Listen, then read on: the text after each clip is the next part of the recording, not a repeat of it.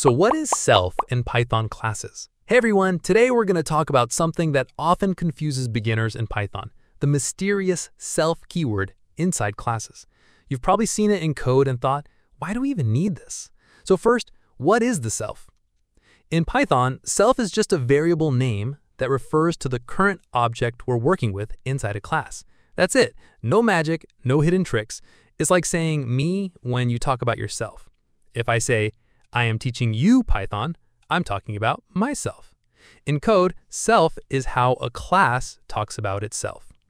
Let's imagine we're creating a simple blueprint for a car. So here, first I'm creating a class called car. Think of a class as a blueprint. We're not making a car yet, we're just describing what a car should have. Now I'm writing a special method called _init_. This special method is also called a constructor. Now this runs every time we create a new car object. Notice the first parameter is self. This is just a reference to the object we're creating. So when I make a car object, the self will represent that specific car. Next, we have brand and color. These are just the values I'll pass in when I create the car object. Inside this method, I wrote self.brand equaled brand. This means take the brand I passed in and store it inside this object. And the same with self.color equal color. Each car will now remember its own brand and color. And now I'm adding a method called showDetails. This method prints out the car's color and brand. Notice again, we use self.color and self.brand because we want this object's details, not some random variable. So far, we've only created a blueprint. Now let's actually create some cars. So here I am making two car objects, car1 equals car, and inside it we will pass the brand as Toyota and the color as red. So what this line does is it will create a car1 object, which will have brand as Toyota and color as red. And car2 has the Tesla brand and black color. So whenever I run this line, Python will call the constructor method for each car and store those details inside that object.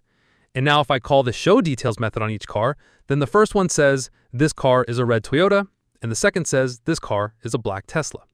So you can see here each car knows its own details, all because of self.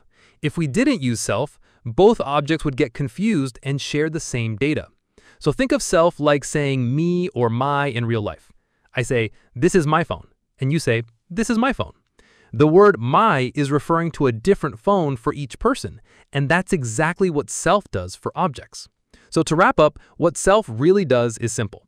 It makes sure that all the data of the car class is tied to the current object we're working with. For example, when we create car1 and pass in its details, self is automatically referring to that car1 object. Everything we store using self is now part of car1. But if we're working with car2, then self is referring to car2. In short, the self always points to the object currently in use. And here's something interesting that many programmers don't know.